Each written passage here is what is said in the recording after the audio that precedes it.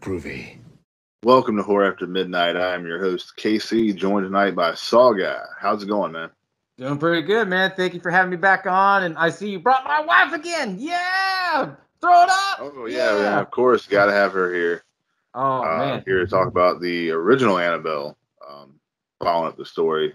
Comes right after Annabelle creation. Oh, man. Of course, we got to talk about Annabelle. She is the lady that we got to talk about tonight, man. She's a special one because the first Annabelle film, this actually came out right after Conjuring. And the reason being is because with Conjuring, it was so good. Everybody wanted a sequel. But, the studio was like, no. We're not going to give you Conjuring 2 yet. We're going to give you the prequel of how it built up to the Conjuring. And this is before they decided to do a whole universe of everything. And they said, let's make a full-on movie on Annabelle. And when they decided to do that, they gave Annabelle her whole backstory and everything. And they released it on October 3rd of 2014. Kind of fitting because, it's got to fit in with Halloween and stuff. The numbers, yeah. It's crazy with these numbers, man. I was looking them up right now. It had a budget of $6.5 million, right? And it took home $258 million. Holy shit. Like, that's insane. Yeah, I mean, you got a franchise, you got a universe. Shit, I mean, Marvel, eat your heart out because there's Conjuring coming after you. Yeah, that's basically like they know they have this one like awesome movie and they have these other stories that are built into it, and they can basically just make all these different spinoffs and make fucking, what do you say, 200 million off of it? Yeah, 258. Yeah. Woo! Yeah, they're like, why not? Let's do it. Yeah, and holy shit, man. And if it wasn't for Annabelle, we would not have the Conjuring universe because this is where they were kind of dipping their toes in the water. They wanted to see how well it would go if they like branched it out. And with the whole thing with Annabelle, that really started like the whole universe because later after Annabelle, they did Conjuring 2. And what happened after Conjuring 2? They made The Nun. Yeah. Yeah. The Nun, that sparked from, part 2 of The Conjuring. And in the last film we talked about, it was one part I did forget to mention. There's a part where the sister or nun that's in the Annabelle creation are looking at a picture with the guy there. It shows a few of her friends, but if you look into the far right, you can actually see a picture of the nun there also. So it kind of like ties it all together. Oh, shit. I forgot about that scene, dude. That's crazy. Yeah, it's kind of crazy how they tie it all together. Like each one somehow goes in. Like I wouldn't have thought that they'd put the nun in there with Annabelle, but that's a cool little winks, and that's what I love about James Wan. He's all about throwing in winks on this. I don't know if you've ever caught the interview or anything, but he did an interview, and he was talking about how the whole story of Annabelle came about. And Annabelle was included in The Conjuring because when he first did Dead Silence back in 2007, if you've never seen Dead Silence, go check that one out because that was one of his other great ones that James Wan did. But what sucked is that they didn't promote the film, and it came out the same day as 300, and everybody went to go see 300. No one saw Dead Silence. And as a little wink to what they did, James Wan, he was like, okay, well, everyone kind of forgot about Dead Silence, and then when they discovered it finally, like 4 or 5 years later, he decided, okay, I'm going to put a little wink out there, and that's how the whole concept of Annabelle came about, like the way her look is and everything. Because they couldn't use the original doll, which was a Raggedy Ann doll. And, I mean, as creepy as that doll is, James Wan found out a way to make it even creepier, you know? The Annabelle doll is very creepy looking. Yeah, and what's crazy is that, like, when the first time you see Annabelle, you see her for 5 minutes in the first Conjuring film, and it leaves you to believe, like, okay, they're going to talk about the doll. They talk about it for, like, another minute or two. You see her behind a glass and everything like that, and then they just left it. But what was cool, they planted the seeds to do this film, Annabelle. And I freaking love this film. I mean, this is one of those films that either you love it or you hate it because of the fact of it's so different from all of them because it's an origin story. And as I've said through this whole franchise on these reviews, you can't have the sequel without the prequel. And anytime you do a prequel, you're going to have to do a lot of the talking and explain of, okay, what happened with Annabelle? How did it started? But this one was really different. I mean, what'd you think at the beginning of it? It was really good. I mean, the whole movie, but it's definitely a lot slower. Um, Nowhere near as intense as Creation was. But the beginning there, you had basically how the end of Creation ends, basically with the girl that gets possessed and changing her name to Annabelle. I guess because it showed up at an orphanage or whatever. But she gets adopted by this family. 12 years later, kills her parents, and then that's basically where this story for the first Annabelle leads off, where you have the girl that was possessed from the last film, her boyfriend, almost like this cult-like thing that killed her family, which is right next door to the main family of the film, the husband and wife that's pregnant. It's really cool how they tie it all together. Yeah. And just how the girl was like freaking creepy, where she's like, I like your doll. I thought that scene was very powerful. And I think it was scary to me, like real intense scare, because, you think about it, it was late 60s when the timeline was kicking in. Didn't it have a vibe where it was talking about Charles Manson? I mean, did you get that vibe where they killed her because she was pregnant? Yeah, I did get that, and kind of crazy because in the movie, the pregnant wife is watching like a documentary about this, or maybe it might have been just like a news thing or whatever, but it was about the Manson family. So it's kind of crazy how it all like went together like that. Right, and the whole premise is that this movie was taking place in Santa Monica and Pasadena area, which is where everything was going on at that time too. And it was like, holy shit! I appreciated that whole wink to it, because now they put a real timestamp to it. They put some realism into it. And anytime you Yeah. put This one, realism, I believe it takes place in 1970, so it's like right there at the end of the 60s. I'm pretty sure it's 1970 where this one takes place. yeah. This was I love the timeline in this one, man, and the way that they put everything together, from the cars, the look, everything. I thought it was like freaking phenomenal, man, for just that whole 70s look. Storyline wise, and this is the main reason why this movie gets so much flack, and you said it best, is that it's really slow, it's methodical. I would say, if Slink was here, I tell him like, hey man, like this is kind of like up your alley, man. It's like almost like an American Giallo in a way.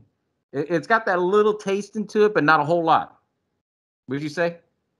It's definitely like a slow burn for sure. I wouldn't really say giallo, because it's not really a mystery at all to who it's. You definitely know it's Annabelle, but Yeah, definitely a true. slow burn, more of like your paranormal slow burns, where you got like a long like build up to get to like when it starts getting good. But once it does get good, it's fucking awesome the whole rest of the movie. So I Oh mean, you yeah. can't hate it.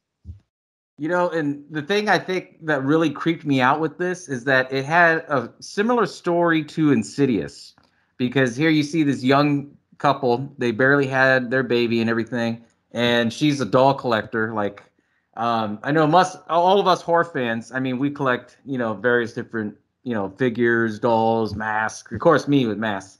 Oh She yeah, gets yeah. she gets this creepy doll, and she's like, "Oh my god, this is the doll I wanted!" And it's kind of cool how they play off on that, because it's like, okay, was Annabelle like an actual toy line doll, or was it just like a custom doll?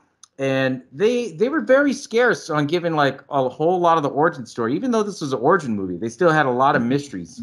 And it's like Yeah, what yeah, and John. they talked about that in the second, well, the second one released, but the last one we did, the Annabelle Creation. Yeah. But the dad of the girl there, he was a toy or doll maker, and the Annabelle doll, I believe, was like 1 out of 100 or something. But I don't know if he ever made any more. He might have been the only one because his daughter died right after he made this one. Yeah. But kind of strange how it goes too, because in the first Annabelle, there's three of them to the set. And I guess this one was so rare to find, like she couldn't find it nowhere, and her husband ends up finding it for her, and it just kind of really fucks her whole life up. Yo, you're telling me, man. Like I said, it felt like Insidious, because here the dad's at work, the mom's at home with the baby, and they start seeing things move, they start hearing things and shit. Very similar to it.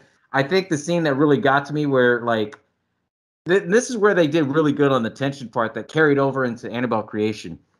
Something was coming up, but you didn't know what it was, and you could feel the music just like woo woo woo woo, woo. And then all of a sudden, like boom, like it just hits you with everything. Like, what the fuck was that? Yeah, This film, it had a lot of jump scares. but it had predictable ones, and then they had some that were really good that you couldn't predict.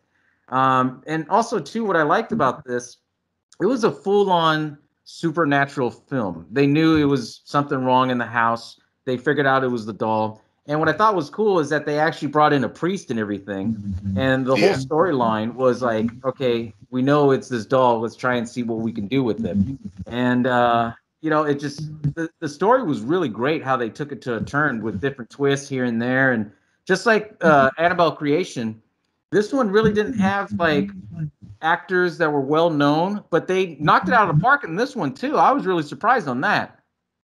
Yeah, they definitely did. And to go along with what you were saying about being similar to Insidious, it definitely was, because in Insidious you had the Further, which is full of like demons and all kinds of spirits, and with Annabelle, it's not in like a different realm or anything like that, but she does draw in all kinds of demons, so it's very similar in that aspect.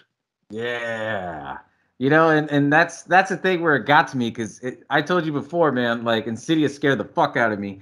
Annabelle Creation scared me, and throughout the whole film, like you said, it's a slow burn. But when you see certain scenes, and I think it was where she's in the laundry room at her apartment complex or whatever, or she's like in a basement or something, and all of a sudden she sees Annabelle like laying down on the floor, and then all of a sudden Annabelle's standing up, and I'm like, what the fuck is this? And then, they show like all the lights flashing, and then you see the demon like holding Annabelle, then pull to the side, and you see his eye. And I was like, holy fuck! Wow! Holy shit! The demon, he was like all black and like just very similar like Insidious. Besides that one was like Darth Maul. Yeah. But it was good, man. Like the way how they put that whole makeup, because this is the first time that you actually see these different demons that Annabelle attracts. And that's what makes this film so special, is that it showed the potential of what it could be as far as like starting off a franchise. And I think that was done on purpose, where they would explain some things but leave a lot of things out. And they did that purposely, because then they turn around and did Annabelle Creation, and you don't see it too many in movies now, at least at that time. But now everything's a prequel. But Annabelle ended up leading off into The Conjuring, and you would think, okay, well, that's the end of the Annabelle series, I guess. Wrong, wrong. They turned around and did Annabelle Creation, which ended up being a prequel where they talk about, okay, how did Annabelle the doll get possessed with demons, which was really cool. It was basically like the origin story and everything. Yeah, like the OG story of like how it happened. And they went even darker than what this one is. And what I thought was crazy is that the priest in this film, you see him later on in the Conjuring universe. Yeah, that was the Curse of La Llorona. Yeah. Oh man, dude, like when I saw him in that film, I go, "Holy shit. No way. This is a fucking Conjuring universe film." Yeah, eventually we'll be getting to that one also. Yeah. Oh, dude. I gotta be back for that one. Please bring Annabelle over there too. I'll come in my veil and everything. We'll scare the shit out of everybody. Oh man, dude. But Annabelle. What comes after Annabelle will be The Conjuring. oh yeah, The Conjuring, man. Oh, it's so cool how one movie could start a thread, and then you start this whole different timeline of things. And that's what's great about this film, because it really put a lot on the map. I mean, the numbers will tell you one thing, and then the critics and people that review this film, they'll tell you another. I mean, at the end of the day, everyone can say what they like about it, whether you love it or hate it, but the numbers don't lie. I mean, they made this movie with $7 million max, and then they turned around and got 258 million. So that tells you that like they have a whole franchise with this. And then with the ending, oh yeah, dude, for sure. And I think the ending was like one of the best twists for me of this film, because towards the ending, Annabelle's going crazy, super strong, and then you see the priest comes back, and out of the blue, the priest gets possessed, and I'm like, what the fuck is this? Like, now he's turning into Annabelle? And then he sacrifices himself carrying Annabelle and jumps off the roof, and then splat, and you think that's the end of it. Well, see, what happened was the priest is trying to take Annabelle into the church because he believes that being in like a holy place to be harder for the demons to get to Annabelle. But he doesn't make it inside the church because some spirit somehow like makes him go like flying through the air. He gets like injured, ends up in the hospital. I don't remember seeing him sacrifice himself because later in the film, the friend of the girl is there, and they basically the husband ends up showing up at the house and stopping her from killing herself. But the friend of hers grabs Annabelle and jumps out the window and kills herself. Oh, that's where I got it mixed up. Okay, okay. But But yeah, you I do see the priest like somehow he's not in the hospital and he's like possessed. I don't know how that happened because he was just in the hospital. So that was a little mixed up to how he was in two places at once. I don't know. yeah, and see, and that was the trip for me because I would have thought they would include him later on in the Conjuring universe, at least at the time when I saw it, because I'm like, okay, that doesn't make sense how he's at two different places, and the fact that he's a priest but he got possessed, so he's been tainted. Yeah. I would have thought he would have came in some way, like in Conjuring 2, and then when Conjuring 2 came out and it was a whole different storyline where it follows the Warrens, that really kind of like put light onto it, like, oh man, they're not going to go back to it, and then La Llorona shows up with him. And I was just like, holy shit, dude. Like, this is going to be pretty cool. And what I thought was even an even cooler twist to this is that the way the film ends is that Annabelle ends up being at an antique shop. This little old lady buys it and ends up giving it to the nursing students that you see later on that leads into the first Conjuring. Yes. That's right. Yeah. Yeah, they do mention that in the film. They mentioned a couple nurses, and that's exactly what happens with The Conjuring, where you first hear about Annabelle. Yeah. And with this film, this is one of those films that if you got time and you want to see the origin story of something, I suggest watching it. If it's something that you are like you want to get straight to the point and everything, I suggest probably check out the Annabelle Creation or one of the other Conjuring films because out of the whole Conjuring series, this is one of the one that has that real slow burn, and it's going to be at least halfway into the movie before you start seeing all the stuff of how it explains and everything, how it builds up. But you need that in the movie to like as a prequel to complete the sequels. Yeah. The prequel being Annabelle Creation. That Mm-hmm. one, like, it like shows you everything, and this one's like, it's really good, but yeah, like you were saying, it's very slow burn. It leads up into the story more and more, but you Yeah. can just tell how it all like matches up with the Conjuring universe. It's just Oh really cool yeah. how they do that with all these movies. Yeah, they take everything into account with the writing because this one you had a different director too. It wasn't James Wan. James Wan he actually produced it. This was written by Gary Duberman, who wrote actually Annabelle Creation after this, and then you had John R. Linetti who directed, and it kind of had that vibe where it was too many hands in the cookie jar with some of the scenes. But then you Yeah, could see that there was a lot of different winks from different angles that would be shot like how James Wan would do it. But what I thought was really cool was the music because the music was done by Joseph Bashira, who's the basically he's the lipstick demon or the red demon in Insidious, but he's also the okay. musician. And when he did this music, I go, holy shit, okay. And it still got that same vibe as Conjuring with that music, the terror where it's like that slow, that kind of Yeah, thing. yeah. And they did really good on this, man, because like he's a great musician. But the music I think was on point. The acting was on point. If I have to rate this film as the whole out of the franchise, I give it about a 3 stars out of 5. And the only reason why I give it a 3 out of 5 is because you got to have a lot of slow stuff to build up to talk about, and then I give it a 3 because I mean it's not bad, it's great, but you have to be a fan of like slow horror films.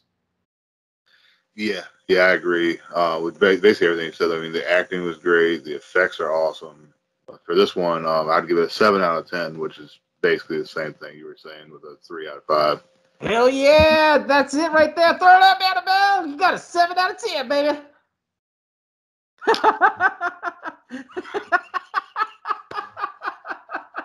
Oh shit, I'm dying. Oh my god, dude, I'm freaking dying. Oh man. And she didn't wink at me this time, so I think we're good, man. I think we're good. Yeah, we should be. Hell yeah. And yeah, we'll be back next time to talk about The Conjuring. Oh, definitely. I can't wait for that one, man. Oh yeah, me either. Awesome movie. Hell yeah. All right, man. We'll see you guys later. Take care.